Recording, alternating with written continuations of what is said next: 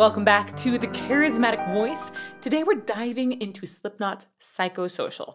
And I feel like this is the perfect time to do this song because holy cow, there are a lot of social events right now. And it feels like there's just so much pressure to go and be on and be out there. And I know that this song is about so much more than that. So let's get to it.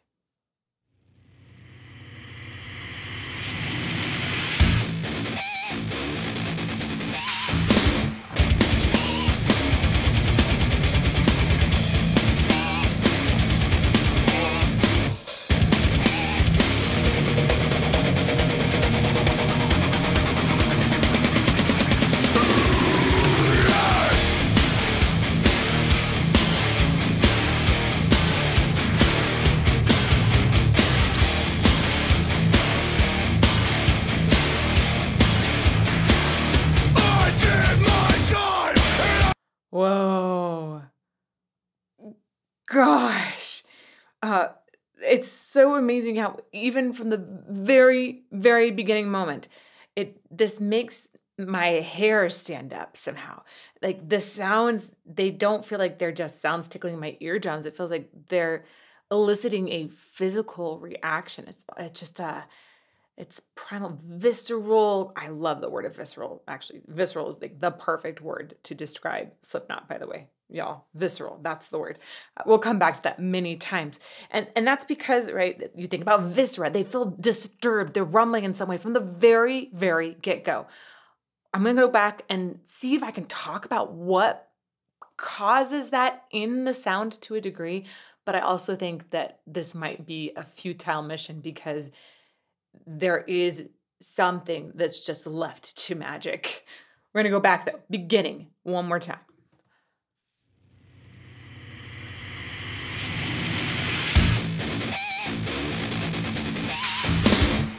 Okay, so part of what makes it stand on edge all of a sudden is we had this sort of almost noise come in that got bigger and louder, and then a drop out of the sound, and then everything hit the right side really hard. And it feels like the entire mix gets weighted to the right. It makes you feel off kilter. Back to the beginning one more time.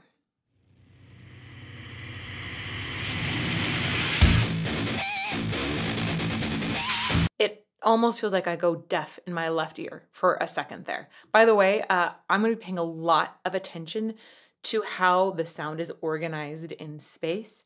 And if you really want to pay attention to that with me, put on a great set of headphones. That's really amazing for all of the panning differences. You can also listen to this in some fantastic speakers and monitors. If you guys want recommendations on that, I do have some things listed in the About section.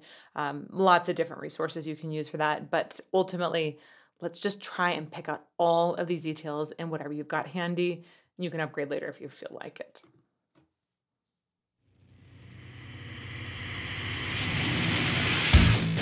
Right, there's that like moment. And when we have that initial sound starting off in the right, it almost feels like it's sort of in like an enclosed chamber. It feels very limited. And then when the other sounds come in, it suddenly brings us into this bigger space. I feel like I'm in a cathedral or maybe some large outdoor space then. It's almost shifting realities.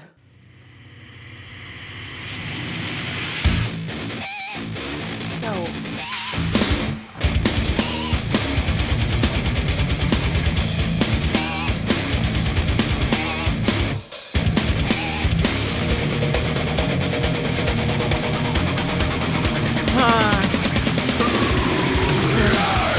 All right, a couple other things in there before we get to the vocals. We had these chromatic bits that were introduced, almost like if you think about Flight of the Bumblebee is a very famous, very chromatic classical piece. But these chromatics are hanging out really low. It does have that sensation almost of like a buzzing creature, this kind of thing that's happening because these pitches are so close together and it feels like they're going just up and down in these tiny incremental shifts in tone.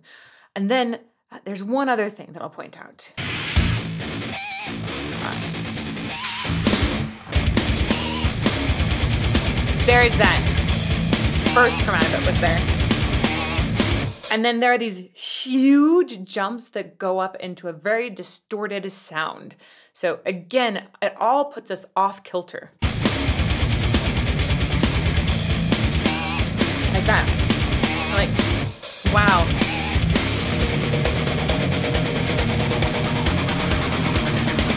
And more chromatics right there.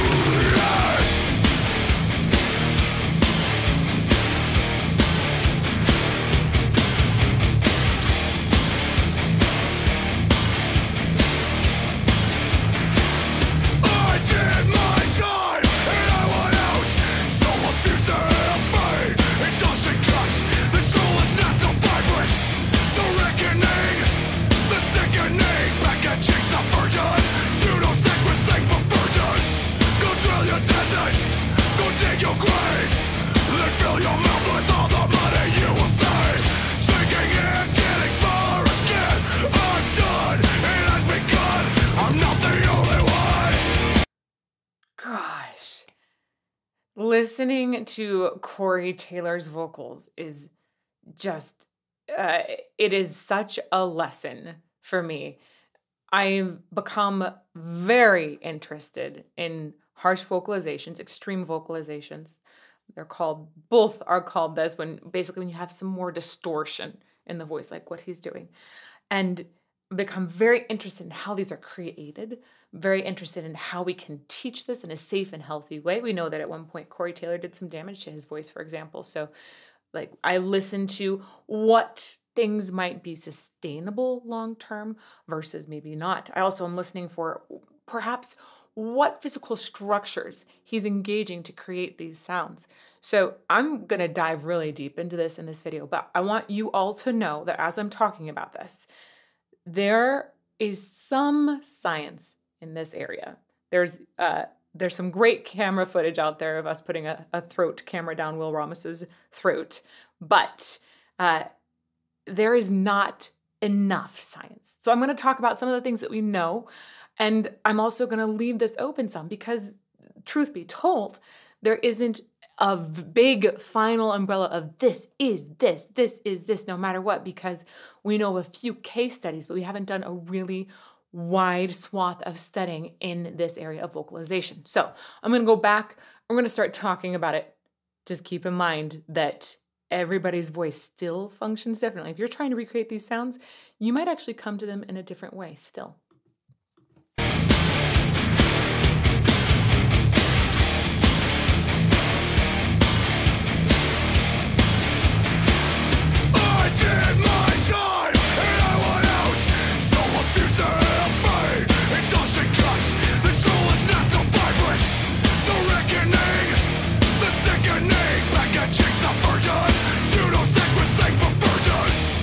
Gosh, the sound, like just from the outside in at first, this is such a good sound to express this pent up frustration and anger, right? I think that any kind of harsh vocals or distortion that's put onto vocals, I think it's excellent for expressing some very strong, often maybe not like pleasant feeling emotions. So what a great vocal expression that humans have available. I think that's amazing. One of the things that I find fascinating is that he's essentially speaking on pitch. It's sustained, and so it goes into that idea of maybe singing, which would be like a sustained phonation. Now, singing sustained phonation can sometimes be applied to harsh vocals too. We'll talk about that a little more later. He doesn't sound like he's necessarily going for a melody, though. There's a little more fuzziness about where that pitch center is sometimes. It doesn't sound like it's something I want to hum back. So I think that he's considering this from the point of view of a harsh sound first, and then some sort of pitch underneath it. Now, physiologically, this happens in the opposite direction. There's a pitch first. That's where the two vocal folds vibrate. Okay, those create a pitch. So those happen. And then after that, there's different structures, different mechanics that can be engaged to create some sort of harsh sound on top. And there have been times I think I heard the false chords at the beginning. It sounds like I'm getting what some people would call like a little fry on top of this, which is Very different from fry register, y'all. Very, very mechanically different. But it sounds like maybe some sort of upper constriction that is adding to that distorted sound on top.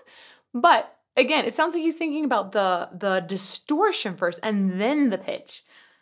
Like I said, Corey Taylor, huge lesson in harsh vocals. I'm going to go back to the beginning and see if I can catch that moment where it sounds like we've got like a really cool slide.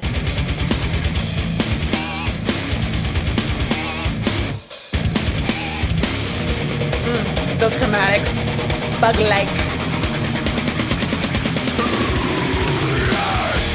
Yeah, definitely. Like we're definitely sliding from a low pitch center up to a high one there. And it sounded like I got some false chord action in there, but I've also heard some people replicate a really low sound just using some upper constrictions. So I'll leave this open to what he might possibly be doing that could be very unique to his particular anatomy.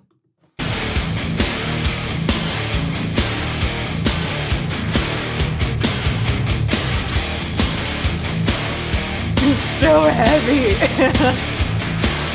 I did my time and I went out. So abusive and afraid. It doesn't catch. The soul is not so vibrant. The reckoning, the sickening. Back at chicks of virgin. Pseudo-sacrosanct perversion. I love that the lyrics start with I did my time.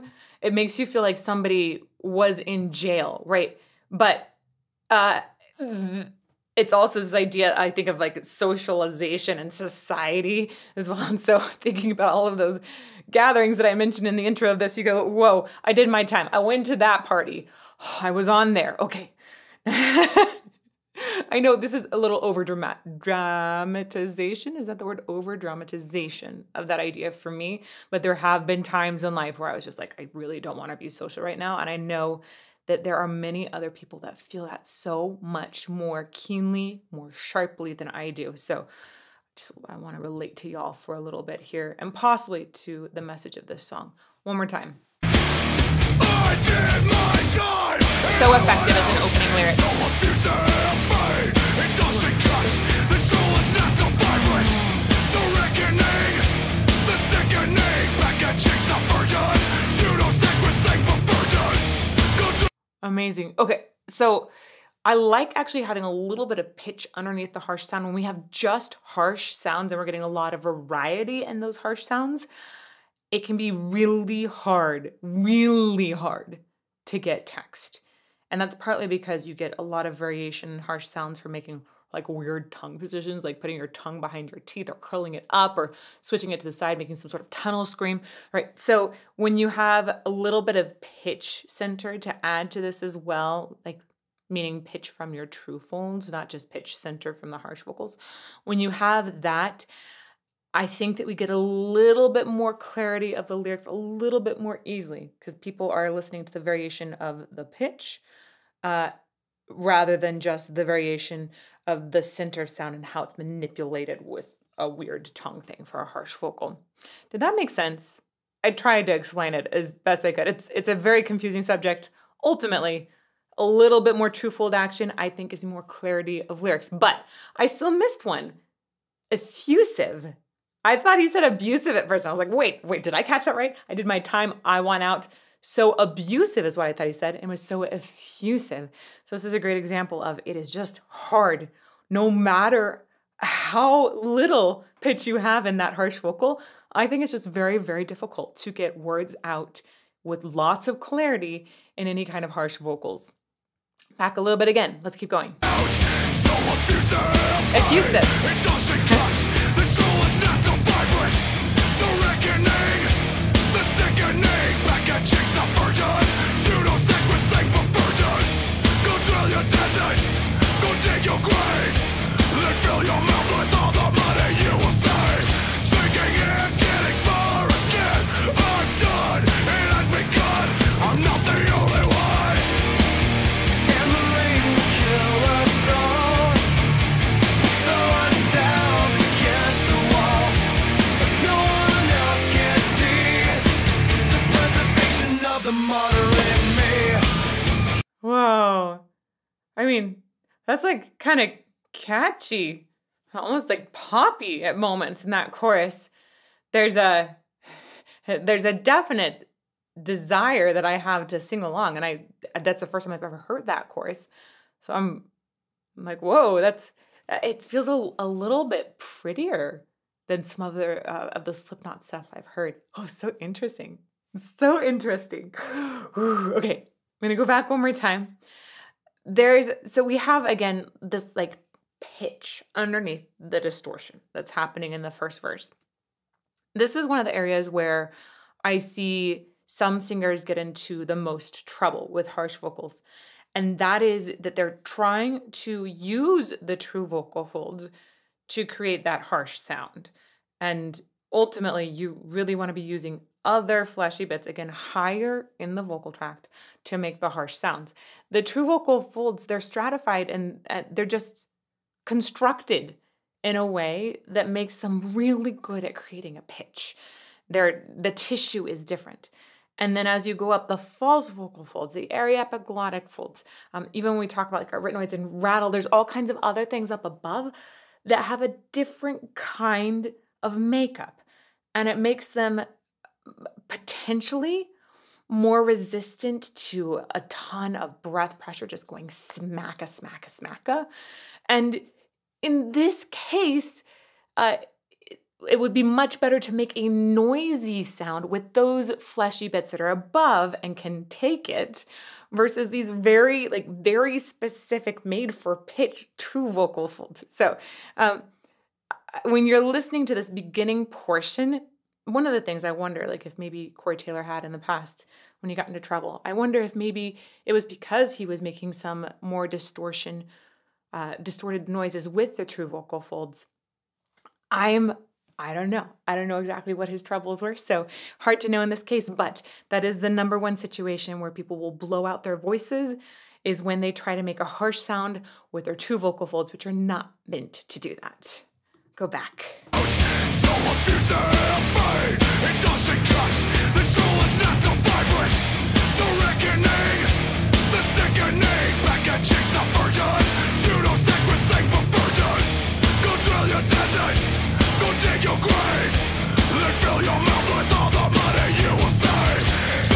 It's a thick sound.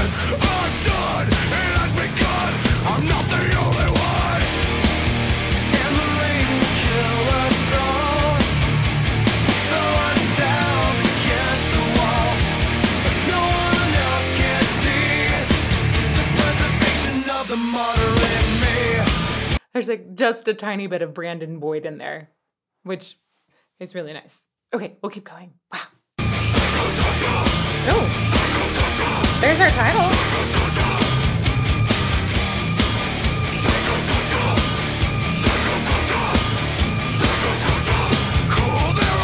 Whoa, that like almost like exit alarm sound that's in the background. Oh, like it's like a fire alarm is going off. That's a really intense effect with the psychosocial being yelled over and over and over. Wow. Also, some of those harmonies in the chorus were just like, they were pretty. They were pretty. What is going on? This song feels so mixed up.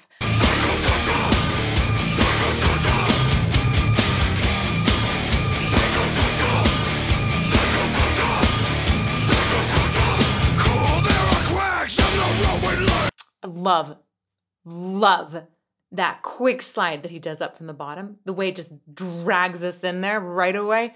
Love it.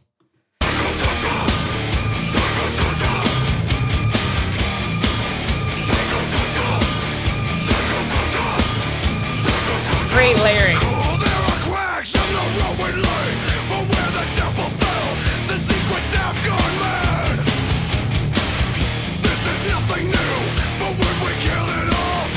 Wait, I think he was hitting a gas can. There was a really...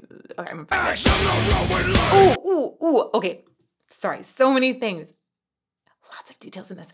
I like the way that there's that quick slide up, which draws us in, and then we get the bottom of the sound dropped out. There's this like momentary drop of instruments, and then we dive back in. It's like... It feels like a really bumpy roller coaster. Like we just jumped over a section that was missing in the track.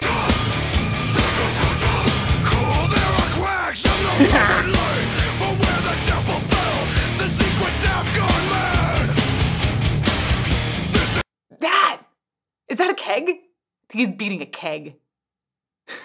That's so metal. Nothing new, but when we kill it all, that was all we had.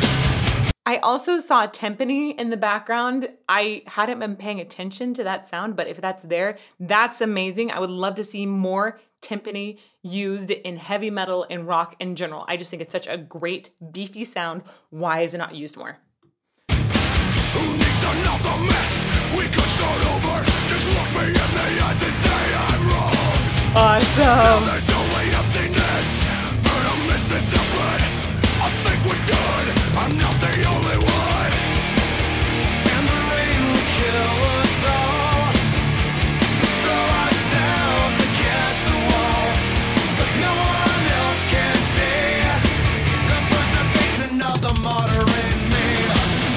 It is always a good sign when you have someone who's singing harsh vocals and they go into clean vocals right afterwards without any perceivable roughness to the clean voice. That is a very great sign. So if you're practicing and you can flip back and forth between the two really without experiencing that frustration of getting a clean tone right away, you're on a good path. Okay, back once more. Also, it sounds like they have like a really cool instrument effect with this flame that I cut out halfway through. Against the wall, but no one else can see the preservation of the martyr in me.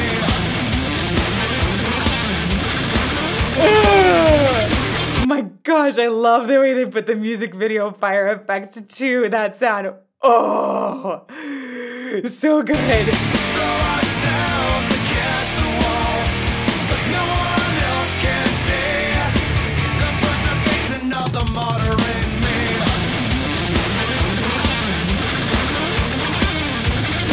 Yes.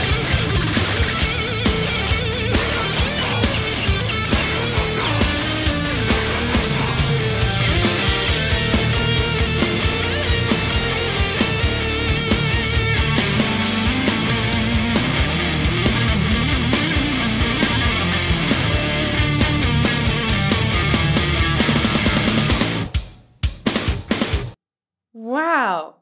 I loved that guitar solo. Wow, it felt so free.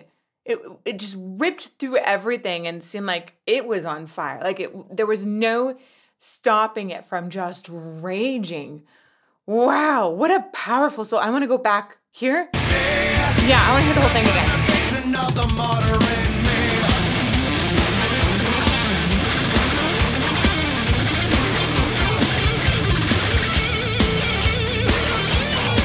I like the fast vibrato.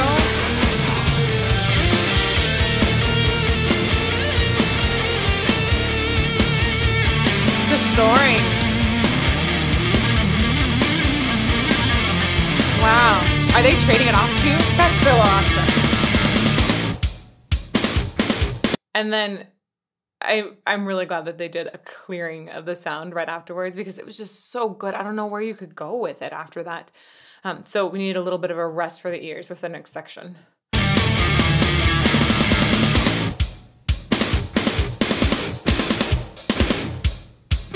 It's a great pick.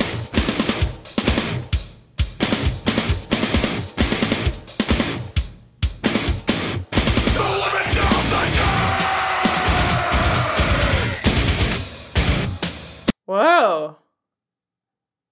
Whoa. How many layers were in that? Like, whoa.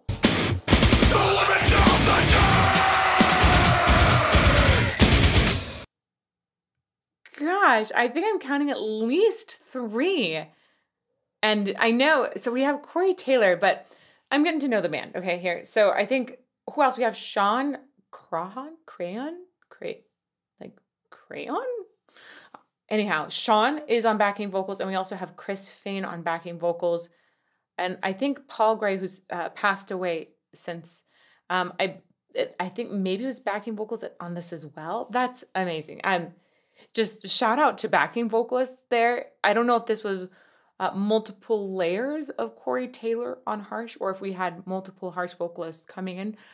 This was such a cool, emotional moment. It feels terrified. It feels spine tingling. I stand in awe at the amount of emotions that a harsh vocal can elicit. This is incredible.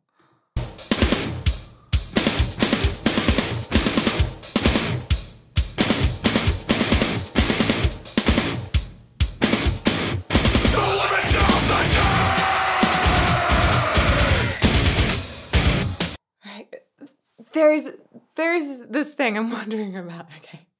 So a lot of times doctors will recommend to people who are going through depression to go sing in choir. And it's well documented that if you sing in choir, people tend to be happier. They release, there's hormones that are released while singing together with another person that helps you to trust them more. There's happy hormones that get released as well. So singing in choir is legitimately a great prescription to help somebody battle depression. Now, I don't think there are choirs, though, with harsh vocals that have been studied on this. I think this is just clean singing. So I'm wondering now, what if we had just a choir of harsh vocalists? Is it going to release the same kind of hormones? Because right, this is a very different kind of vocal expression. And if you have multiple screamers like this together, what happens then? Right. I said before, we haven't studied enough people. We haven't studied enough throats to really completely understand all these things that are happening. We understand a tiny bit. We haven't even begun to brush the surface of maybe what would happen in a harsh vocal choir. Oh my gosh. Subjects for the next paper.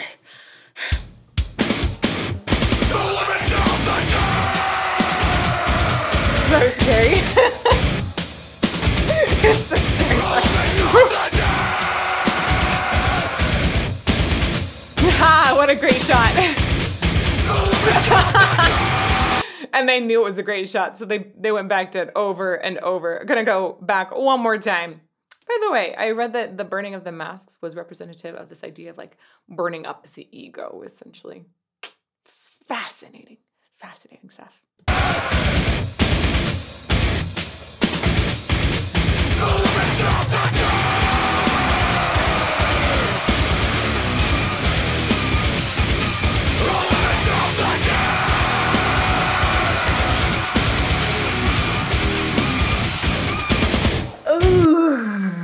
So the stomach knots that are happening are related to the instruments on the bottom. I think we had a bass in there that was doing tons of pitch bend, maybe guitar as well.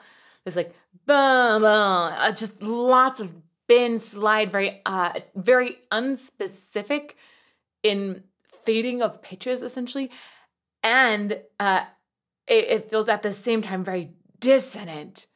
My stomach is like just gets put into knots by all of that. Add that to the terribly spine-tingling screams on top, and also the emptiness that was established with just having the percussion in there, so that these things that are so not stomach knot inducing, they stand out even more. They get even more weight. Oh gosh.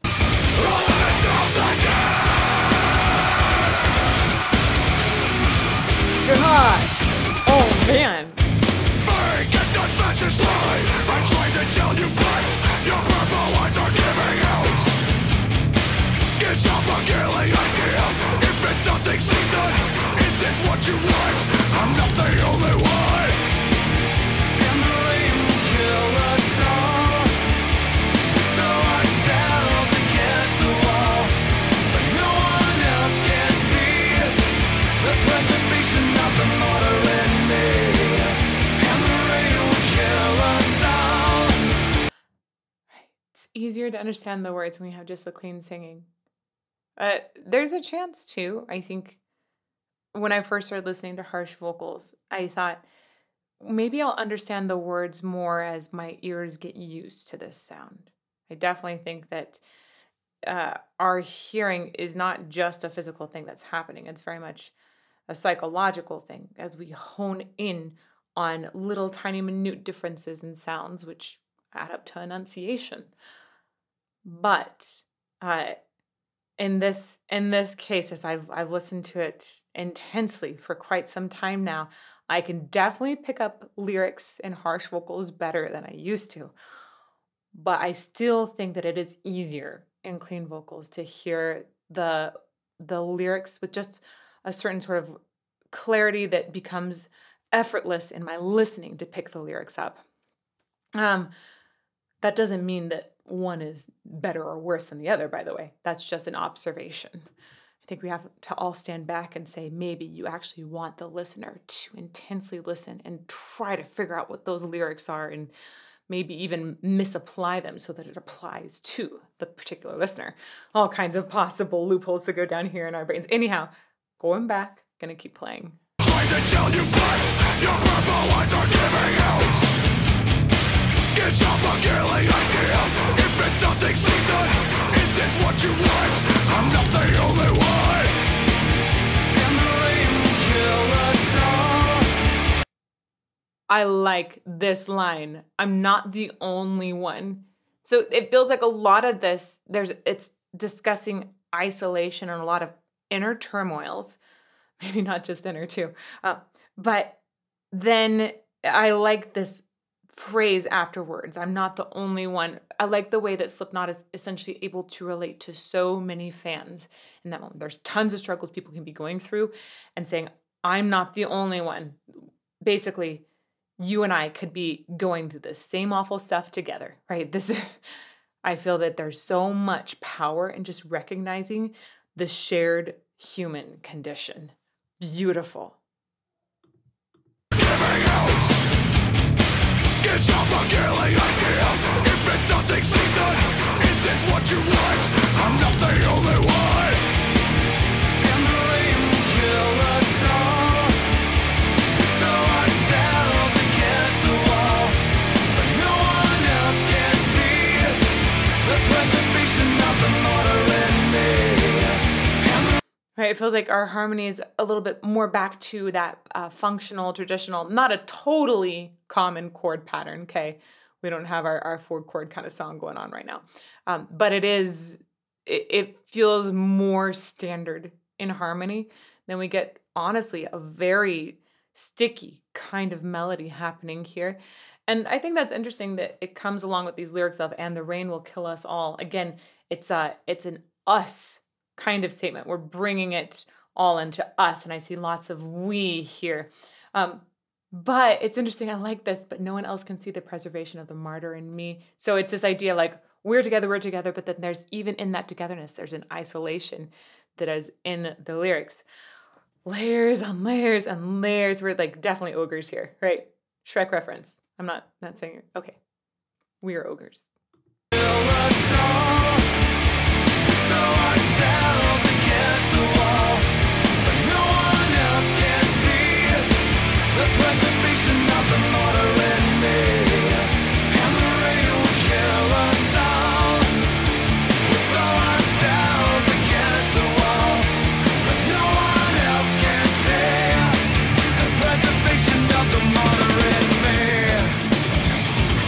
Oh, gosh, I like the way that they took this abandoned kind of energy in the chorus and then just funneled it into this sort of disrepair all of a sudden.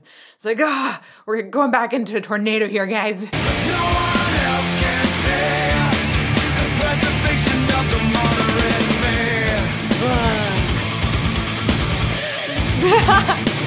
Jump up to big distortion.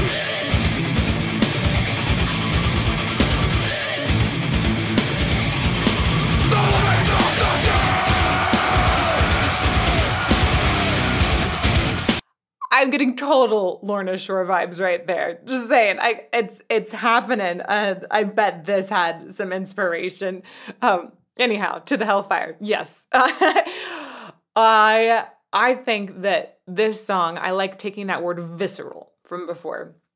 And I'm continuously feeling like we're in this sort of swirling storm in this song. And there's moments when you're in the eye of the storm and you have that sort of melody. It feels a little bit calmer, like a little clearer in a lot of ways, but then you just get swept back in. So I'm going to call this a visceral storm. Visceral musical storm.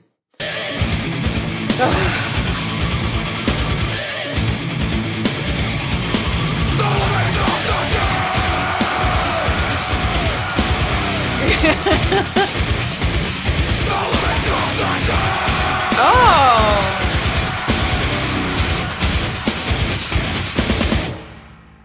Ooh. That might be the end.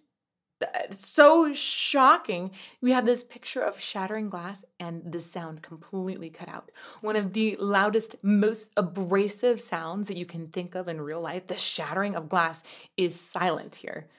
Whoa, crazy. I was hit by the fact that it's been so fiery. And then as the video has gone on more and more, we've had this water introduced. And I think maybe that's calling back to the rain will kill us all. That idea of it's drenching maybe this fire inside. So many layers. Once again, back a little bit.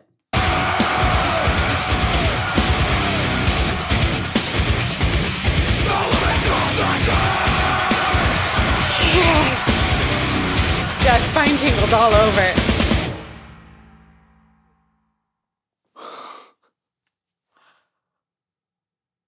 That's so powerful.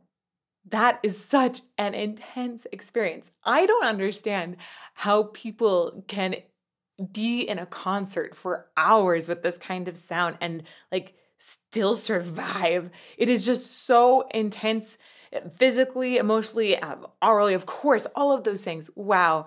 Crazy, crazy. Maybe someday I'll get to experience this live. But until then, I'll still be here analyzing lots of music on YouTube. And if you want to check out some more analysis of some very intense songs, you can check out this playlist over here.